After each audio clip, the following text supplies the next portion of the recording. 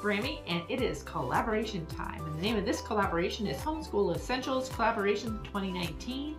And this collab is being hosted by Ingrid over at Mommy and Mia Homeschool Chronicles.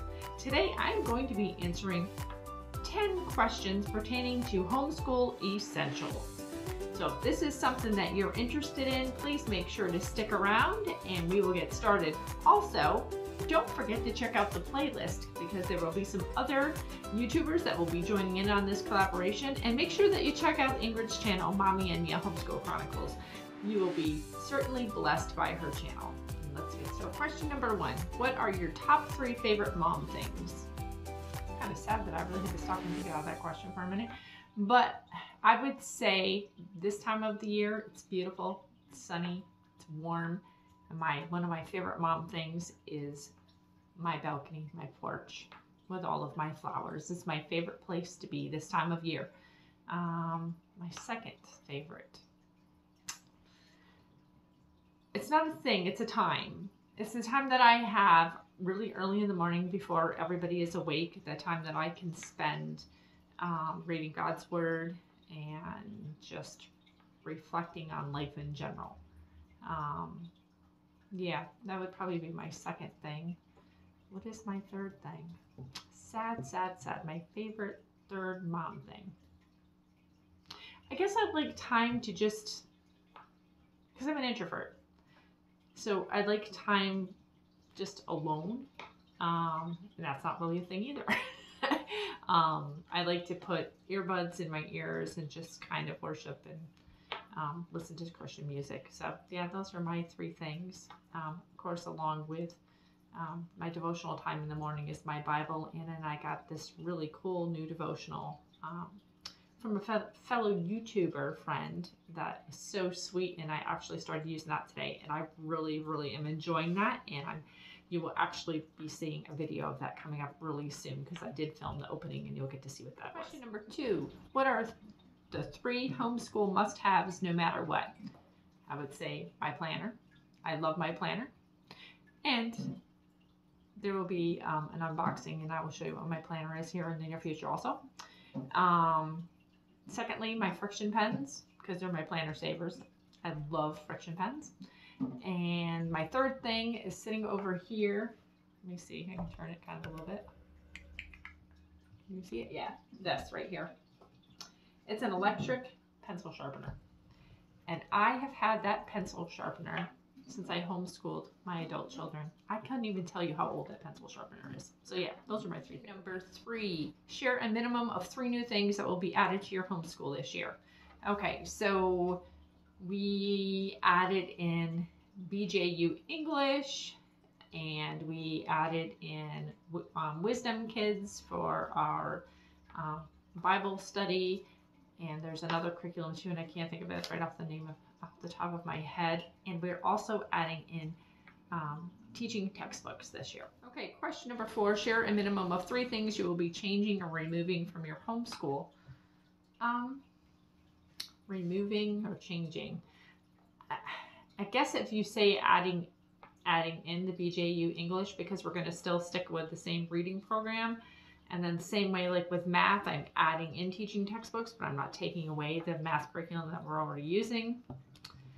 Yeah, there's not really anything that I'm saying, you know what, oh, we're not doing that anymore. Nothing that I can say that about.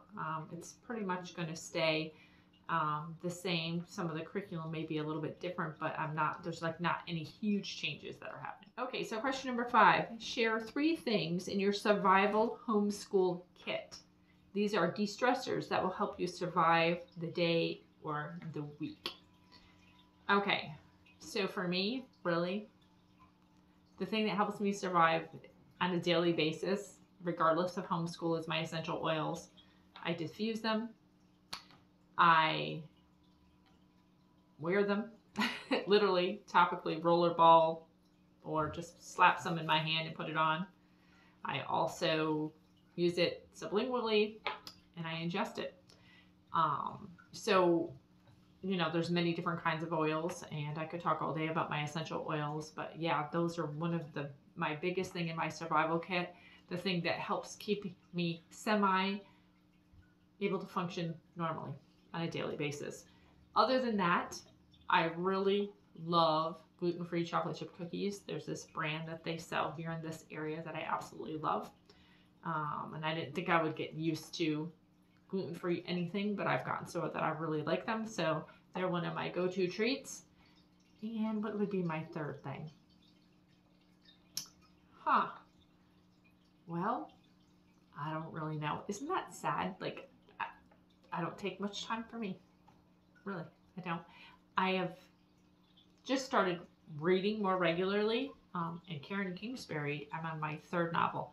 And that's unheard of for me. I haven't done much reading at all in the last several years, except for reading to Hope, because we do lots of read alouds with her. But to read for myself, no. Other than the Bible, I don't usually even do that. Okay, question number 6, and I was just looking at it and I'm thinking, well, this won't take me long to answer. 3 must-read homeschool books. And I think I just told you. I don't read. Not really. Except for the Bible. And so that would be my go-to. My number one go-to homeschool help, life help, any kind of help, the Bible. Okay, so question number 7, 3 favorite subjects to teach in order. So my first favorite subject to teach would be science. Very excited because we're starting a new science curriculum this year. So yeah, I love science. Next would be, I'm going to say this year I'm excited to start the BJU English. Really excited to do that. So that would be my second favorite. And overall, I really enjoy teaching language arts. And third would be math. Yeah. And I'm not a big math person, but the curriculum that we've used so far has been pretty cool, and I'm hoping teaching textbooks will even be cooler. On to question number 8. When is the best time for you to do your planning? Oh, Lord. There is no best time for me, seriously. I really am a fly by the seat of my pants type person. I haven't even started planning for the new school year yet. I haven't even cracked open a book. And we start really soon. We start on August the 5th.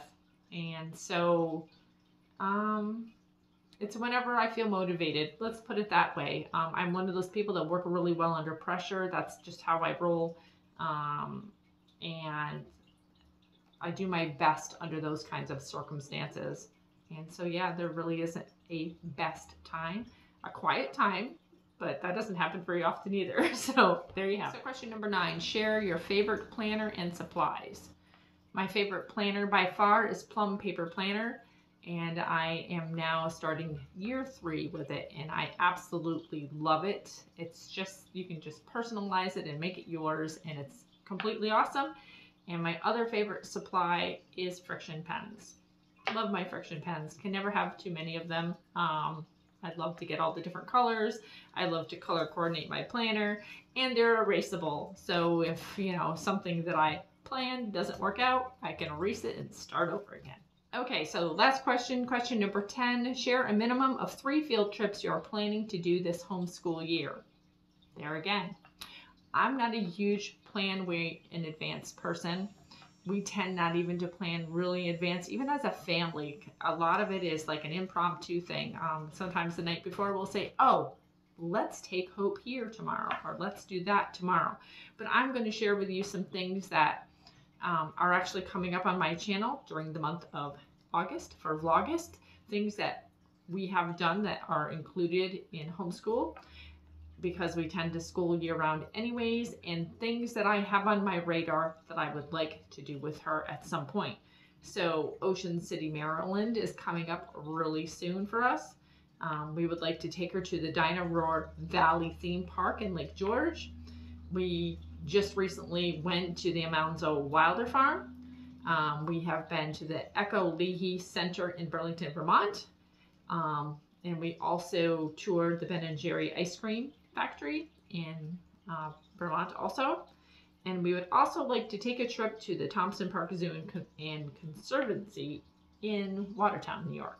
So for us, everything is a major trip. We live in an extremely small area, so none of these things are places that you can get to in, you know, I mean, they usually end up being all-day trips or longer. So yeah, there you have it.